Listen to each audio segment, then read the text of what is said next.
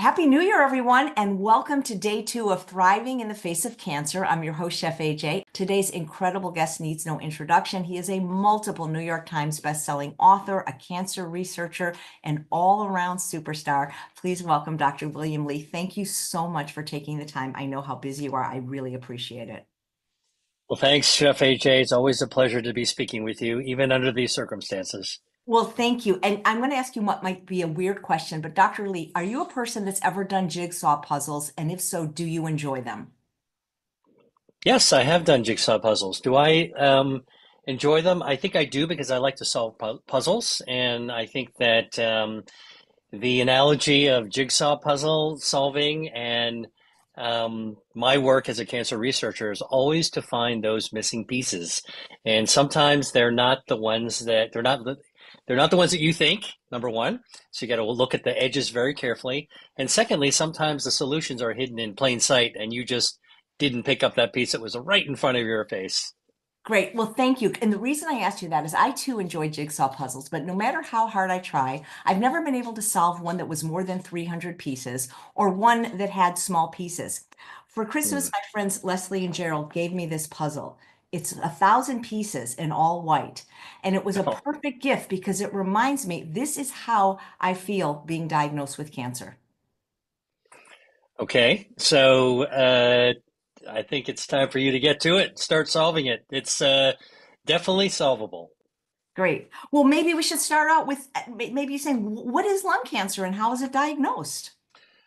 Okay, well, there's two answers to that. One is a traditional answer, and one is the modern answer, which I think everyone who is dealing with cancer should know about. So, the traditional definition of lung cancer is an abnormal group of cells that form a mass called a tumor that develops in the lung, and that's why we call it lung cancer. And for many years, we would look at cancer as being from the organ of origin, lung cancer being in the lung, breast cancer in the breast, brain tumors being in the brain, so on and so forth.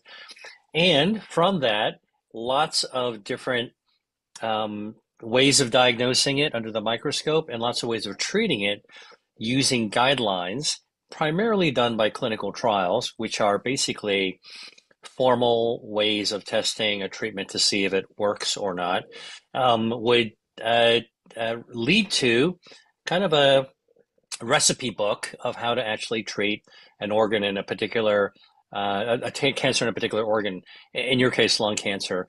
And that's the way oncology cancer medicine has been practiced for decades. I would say literally dating back to the 1950s. And perhaps in this conversation, we'll get to a little bit of the history that I think is so interesting about chemotherapy. What are some questions that a patient diagnosed with cancer should be asking their doctor? People ask, well, what kind of cancer is it? Lung cancer, brain cancer, breast cancer. It gives us not knowing where it comes from or not having a name for it makes it scarier. Once you know what kind it is, that actually gives you a little bit more confidence that you can ask the next question. The next question would be, you know, what do I need to do to treat it? Or it could be, how bad is it? I think most people aren't medical people. They don't have now. It's true. Like you have a cell phone. You could ask ChatGPT that question at the same time you're in front of the doctor. But I guess the second question people ask is, well, like, how bad is it? And you know, I have to say, cancer is usually presented both to doctors and to patients as stages. Stage one, two, three, four. They all mean something a little bit different. Stage four is more aggressive and more widespread than stage one. But that's a scary technical kind of concept, and the more advanced your stage is, the more doomed, like you might think you are. And that's why I sort of try not to get people focused on the stage, but they do ask the question. Then what is the treatment? And the answer to the treatment, like most oncologists, I'm an internal medicine doctor and a cancer researcher, so the answer I give may be different than what some oncologists gives. Most oncologists are beholden to their hospital or medical center or their practice to be able to give you the guideline of what has been studied that is approved or okay for a particular type of cancer. If you got a lung cancer, if it's stage 3, you do this. If it's stage 2, you do this. If it's stage 1, you do this. Same deal with breast cancer or colon cancer or ovarian cancer. Based on the stage, based on what it looks like under the microscope, maybe based on some of the markers, this is what the guidelines actually say. So guidelines are really important because they give us they give us some recommendations based on clinical studies. Like those are really helpful to have had done that research to know what works and what doesn't work. And so thank goodness we've got guidelines. So I'm curious, are there specific dietary approaches that cancer patients should consider? Yeah, this is such an important topic for us to share with the viewers. Every cancer patient I've ever known has, after they say, what do I have? How bad is it? What's the treatment? Uh, uh, they might put their coat on and walk out the door, then they pop their head back in, and they always say, "Hey doc, what can I be doing for myself?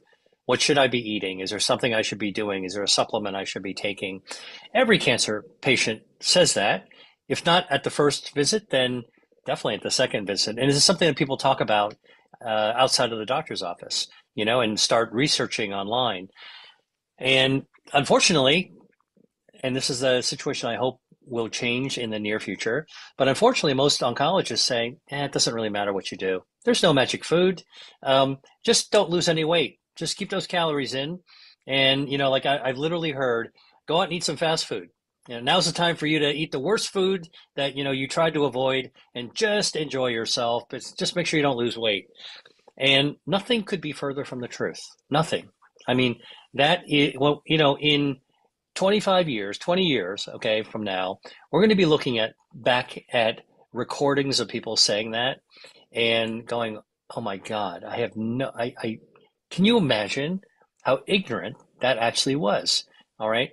Because we now know so much better. And like, there are those of us who work in food as medicine and cancer research. So that's the might have Venn diagrams that go together, where it's very clear diet does matter. What we put into our body is going to affect how our body responds to what we put inside it.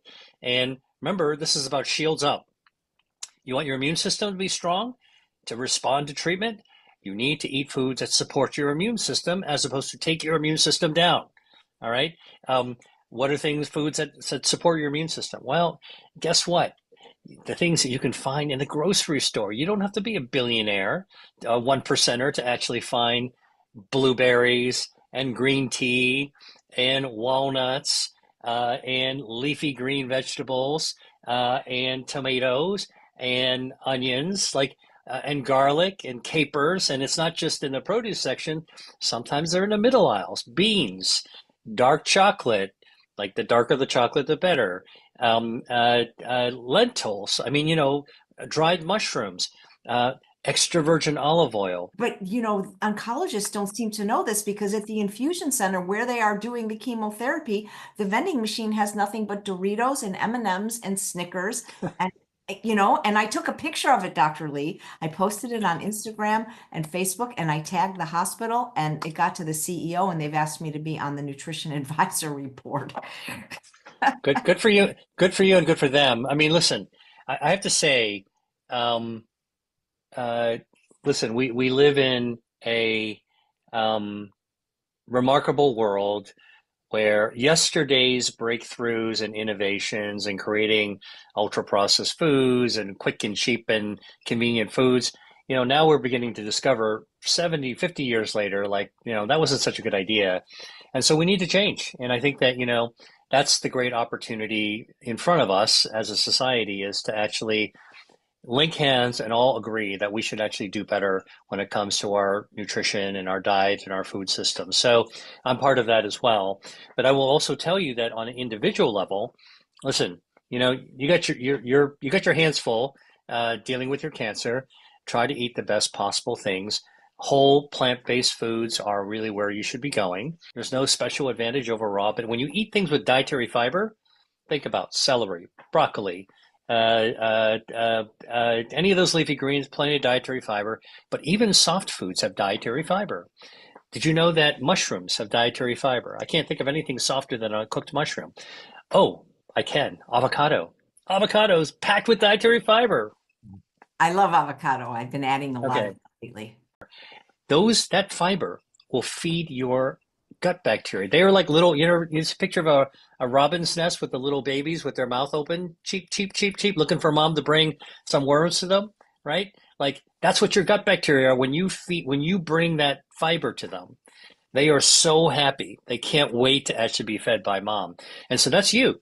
You are feeding your gut bacteria. And when those little baby bacteria, those little baby bird bacteria in your gut, the 39 trillion of them are happy. You know what they do? They pay you back by releasing short chain fatty acids and other beneficial metabolites, getting to your bloodstream. And you know what that does? That lowers your inflammation. Wow, you just pulled the rug out of the cancer a little bit. And now they also boost your immune system because 70% of your immune system is in your gut, in the wall of your gut. And your bacteria talk to your immune system like roommates talking to each other to order a pizza in college through a cheap dorm wall. Like, hey, what do you want? What do you want on your pizza? Like, you can talk right back, right through the wall. That's how our bacteria and our immune system talk. So, if I could recommend one key thing, only one key thing to start your focus on, there's a lot you could do. I mean, please, check out my YouTube channel, Dr. William Lee, LI. Check out my books, Eat to Beat Disease. Even Eat to Beat Your Diet as well has a lot about anti-inflammation, which is very important for fighting cancer. Check those things out. And, there's a lot of other really good resources. I know you're going to bring some of these people on your show, but I will tell you, if you focus on one thing, start with good gut health, start with dietary fiber, start with eating prebiotic foods, which is eating the rainbow. Okay. That's a good start that you can do right after you hear this program. Oh my God. Thank you so much, Dr. Lee. You're just very inspiring. You've given me hope, you know? You have such a great attitude about this, that it's not necessarily a death sentence. Look, I went to medicine. I went to medical school because I wanted to join um, the effort that we've had for forever in humanity to try to learn medicine to help our fellow people. I wanted to figure out how do we help people with cancer, heart disease, stroke, blindness, diabetes, arthritis. I mean, you name it. And I wound up developing a career looking at common denominators of disease and common denominators of health. And it turns out that food is a common denominator solution. It's not the only solution, and it's not really a standalone solution. Even, even if you eat the healthiest possible, you still got to exercise. You still got to sleep. You still got to stress manage. There's all kinds of other things, and even if you ate just the perfect diet, but you didn't do, there's all these other things that can happen to us that can influence whether or not we have a weakness in our health defenses. What message of hope would you share with somebody who's currently facing a cancer diagnosis? That's an easy one for me. Okay. What I would say is, as a doctor and a cancer researcher, and as somebody who's been working at the frontiers of cancer research, there's reason for real hope. I have seen cancer patients who would have had zero chance of surviving 10 years ago, even 5 years ago, being complete survivors, stage 4 to stage 0. Back to health, from the end stages of disease to back to complete vibrant health. And by the way, one of those people is my own mother, who I was involved with her treatment. So I know it works. Well, Dr. Lee, thank you, because you've given me so much hope. Because like when you hear stage 3, it's like, I mean, the only thing could be worse is stage 4, right? And remember what I just told you, Yep. people are going from stage 4 to stage 0. Yeah. We are rewinding the clock on this. And so, again, I never thought I would see this kind of thing happen in my career, in the time of my career. But there you have it. Things are advancing. We don't know how to do it for everybody yet, but everybody deserves a shot at that. That's the most important thing to me.